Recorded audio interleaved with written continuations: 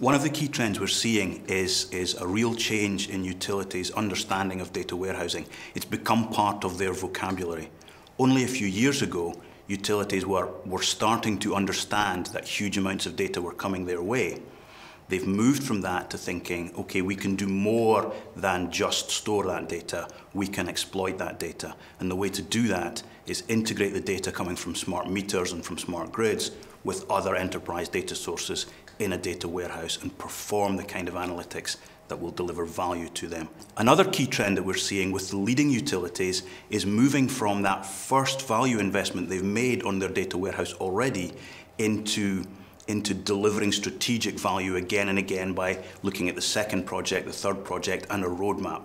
So utilities like Southern California Edison and one of our European utility clients have delivered the first project, seen the value, and are now looking to say, okay, what should we do next by adding more data to that warehouse using the same platform to deliver new value in a different area?